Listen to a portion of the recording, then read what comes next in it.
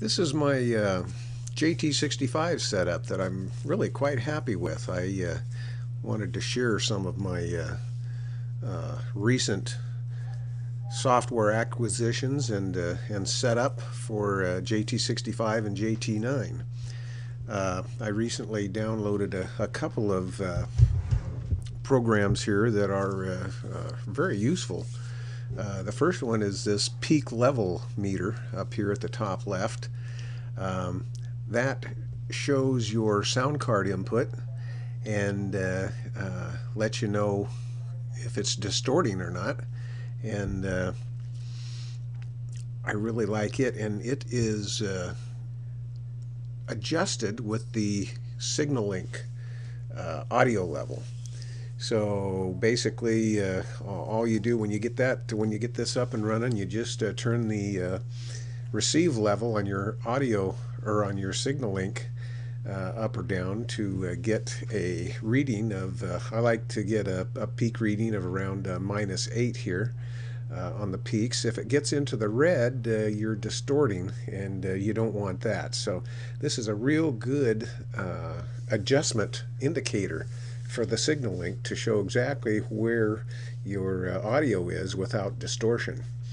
So I'll leave a link for the download for this. It's very useful, and I really like it. Second thing that I downloaded recently is the sound card oscilloscope, which I really like. And this is a scope that will show you your receive signal. And again, it shows how clean your signal is and whether or not it's distorted. And the way you can tell that it's distorted is right now I've got an excellent receive signal. There's no distortion at all, and the way I can tell is that the peaks on the upper side and the peaks here on the lower side have very sharp points. They're all pointed very sharp. If it was distorted, those peaks would be leveled out flat. They would be flat instead of sharp. And the wider the flat line is, the more distortion you've got there. So this is showing a very clean input, and that's one of the reasons why I downloaded this oscilloscope. It's very useful in telling what kind of a signal you're receiving for decode. And the better you have this JT65 or WSJT-X, the better you have the settings adjusted, the better your decode is going to be. So you can adjust this oscilloscope. Over here on the left here, this left button, the amplitude, you can kind of bring that up, and it'll go up in crazy big big wide, or you can bring it clear down here to a real small little guy. Ideally, what it needs to be in the screen, it just needs to kind of fill the screen so you can see basically what's going on there in the full screen. I might have it a little too high here. We'll adjust it back down. There we go. That's pretty good right there. And then down here is your time slider, and it can go around, and you can see faster. You can go real fast if you want, and or you can bring it back down. And the best way to see those flat topping signals is to bring it down to a pretty slow scale here, so that you can see that they're not flat topping, and that they are sharp points. So that's pretty cool. And I have it set with channel 1 and 2 down here, and auto. And let's see here, that's pretty much it on the settings. And you come up here to the top selector bars here. We're on the oscilloscope right here. You can go to the XY graph, and not sure exactly what that indicates or what I'm going to do with it yet, but it looks kind of cool. I'll do some more research into that and figure out what we need to do with that. Frequency, that shows what's happening on the band frequency wise, and the signal generator if you need to generate a signal. I'm not sure exactly how that works yet either, but going to play with it a little bit when I get a chance. This extras, this is an audio recorder, which is really a nice feature. You can record your conversations and play them back for anybody, and that's a nice feature. I've got that on a number of my programs. HRD has that as well, but again, there's one more recording device for your pleasure if you need it.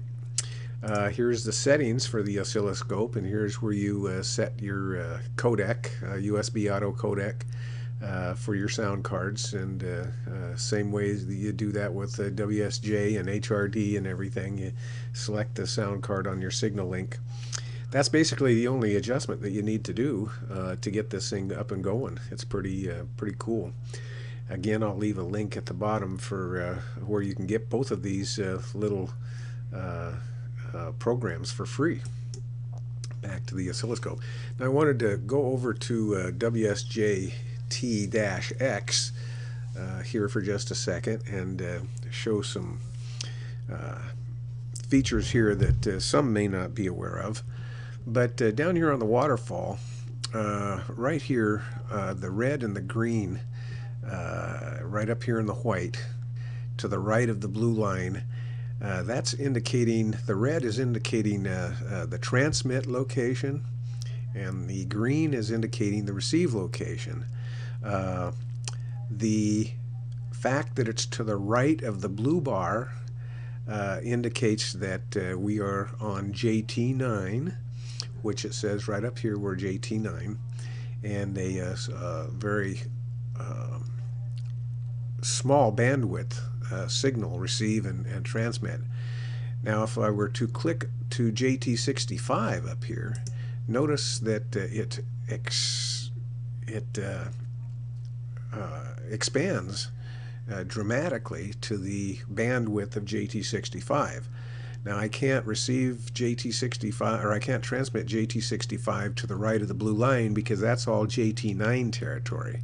So if I hit the control key and click over here, it moves it. And you can use the control click to move your transmit anywhere you want in the waterfall here.